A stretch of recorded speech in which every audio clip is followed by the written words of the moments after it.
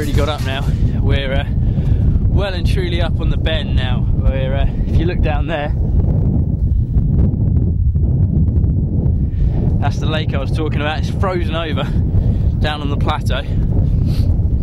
We've been going about just over an hour and a half now, and it's really starting to get cold, so we've got the coats out, got the gloves out. There's snow underfoot.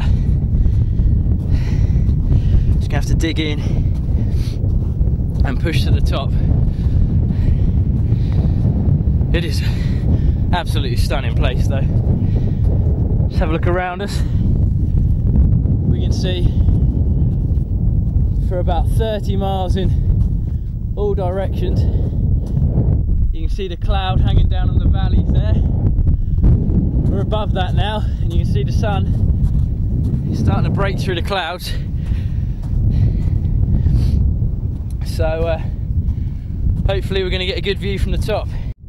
A bit more of this mountain scenery would be pretty fantastic, to be honest. Let's have a look at that behind me. Now, you don't get that at home, do you? As we pushed on, higher and higher up the bend, the ice became steeper and steeper. The cloud dropped down over the summit and the weather began to close in. Before we knew it, we found ourselves on steep, dangerous ground. Not a place you want to be in bad weather.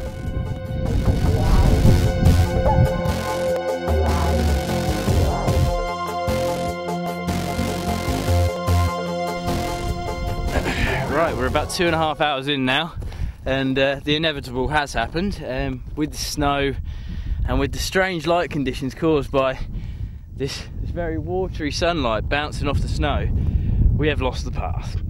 It's not a problem because obviously Ben Nevis is the highest point around, so all we have to do is keep heading upwards until we can't head upwards anymore. The one problem we have found is that we were on quite a steep ice slope, as you can see. Now it's not a problem because we have got crampons on, well, micro spikes anyway, but the one danger we do have here, well, the two dangers that we do have here is, number one, if we were to slip, because this ice is now, as you can see, it's a lot firmer underfoot there, it's going to be very, very difficult to dig our crampons in to stop ourselves sliding down. So if we do slip, we could end up a little bit lower and a little bit faster down the mountain than we first hoped. And secondly, this snow does seem quite consolidated, but there's always the risk of avalanche, especially on a wide open slope like this. So as you can see over to our left there, we've got a lot of rocks. So we want to be heading over there to get out of this danger zone, because if you get caught with an avalanche, even a small one up here, is going to carry you right down the mountainside. And although it seems as if there's no rocks or anything down there, underneath the snow there's a lot of sharp boulders that you don't really want to be catching your head on. So it's definitely worth watching out for when you're walking in the winter. For these wide open slopes, best to avoid them. We had managed to find our way out of avalanche territory, but as is always the way in the mountains, danger was never far away. Well, we've got to be very, very careful now, because over to our left is the north face. Now, anyone who knows anything about Ben Nevis knows that the north face is a pretty vertical 3,500 foot wall of rock, which you do not want to be falling down.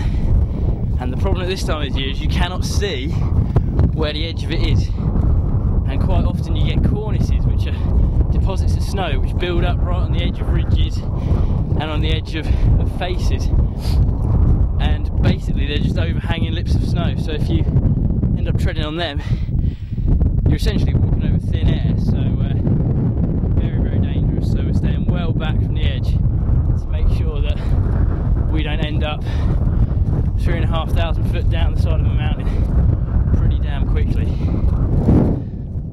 With the constant threat of the sheer cliffs just meters away, and visibility down to almost zero, progress slowed to a crawl. With the summit so close, the temptation is to relax, but one mistake here could be fatal.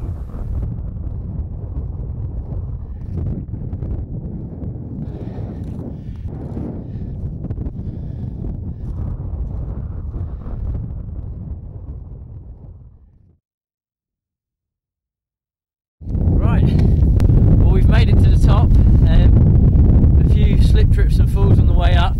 Complete whiteout conditions, as you can see. It's the weather's really closed in up here. If you take a look just behind you, just there, this is actually the trig point of Ben Nevis.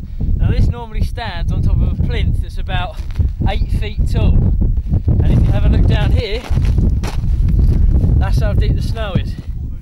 You're probably looking at about 5 feet of snow up here, and that's really compacted. So it's safe to walk on, but it shows that they've had an awful lot of snow up here this year. Take a look at this.